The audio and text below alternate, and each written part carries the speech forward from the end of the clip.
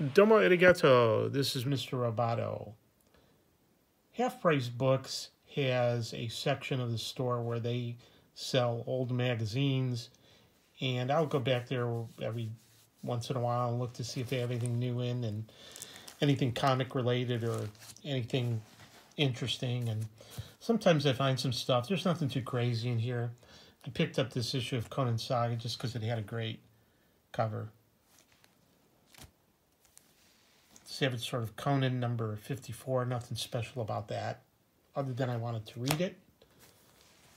Picked up this issue of Mad Magazine number 105 from September of 1966. This is a blast from the past for me. I had this book when I was a kid. Loved Mad Magazine and loved this issue. I wish it wasn't so yellowed. I might try and find a better copy because I think I might like to frame that. This was only 50 cents. It's Erie, number 14. This is from 1967.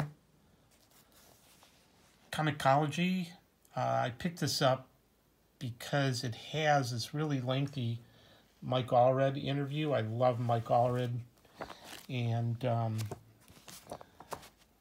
there's the back side of it. There's a story on the X-Men, but half of it is an interview with Mike Allred.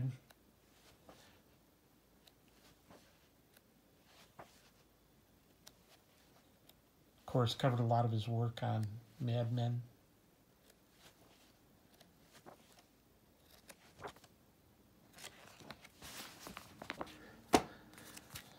Conan Saga 11. This is a reprint, obviously, but it's a great Neil Adams cover.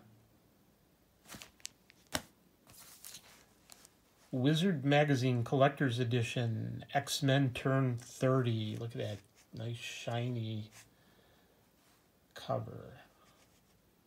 Very cool. Star-Lord, number 10. In full, brilliant Marvel color. I haven't opened that. I'm going to have to take a look at that one. Unknown Worlds of Science Fiction. Now, I think I got into comic books really due to my love of science fiction. I used to love reading science fiction stories. And I remember buying and reading this magazine. This has a famous story in here, an adaptation of Behold the Man, which was by Michael Moorcock. Oh, that's what she said. But it's really cool magazine. There's an ad in here for Star-Lord.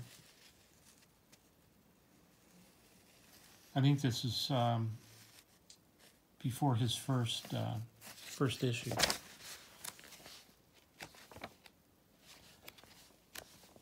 This is a great story. It was called Mind Games, and it's about an individual in the future who was fighting a war.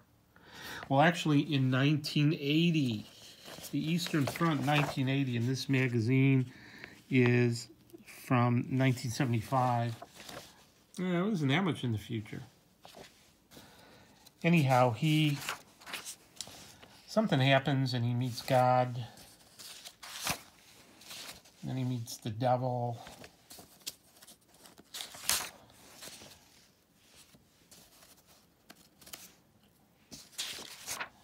And then he goes insane. It was kind of like Jacob's Ladder, that movie, if you've ever seen it, where the guy was actually in the hospital. Anyhow, great stuff. Unknown Worlds of Science Fiction number 5. This one had an adaptation of Larry Niven's All the Myriad Ways. This also had a crazy story here in the back called Half-Life. Really great art. I'm trying to see who the artist is.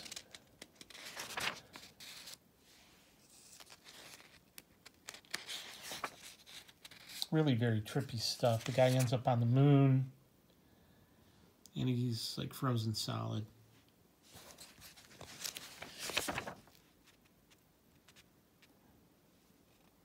Story and art by newcomer John Allison. Let's see. Marvel Preview presents Star-Lord number 15. Haven't read that one. Who's Who in the DCU. Haven't even looked at that. Same thing with this. I'm big on Star Wars. I don't know why I bought this. I thought maybe it was kind of fun to read. I haven't looked at it yet. Same thing with this one, number 5.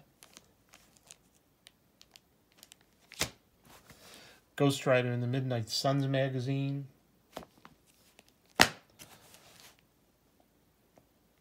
Punisher magazine, number 6. Marvel Preview 93. Man, this thing is like mint. This is from March of 93. I actually charged $3.95 for this. There's nothing really too interesting in here, honestly. Here's Marvel Year in Review 92. This one's called Scathing Self-Satire. It was a throbbing psionic pain that just wouldn't go away. And when I have a headache, I'm not the only one who suffers. So he uses Excedrin.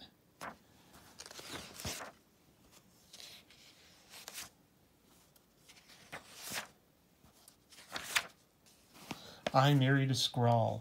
I remember this, that Johnny Storm actually married Alicia Masters, the Thing's girlfriend, which got a, real dick move. But turns out she was actually a Skrull, which I guess makes Johnny Storm a Skrull fucker.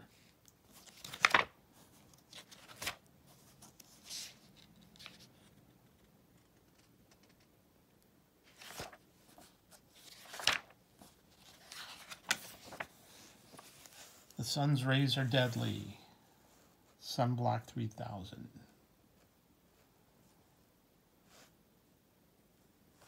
Retirement can be murder. What's a kingpin to do with his golden years? And then I saved the best for last. Outlaw Biker Tattoo.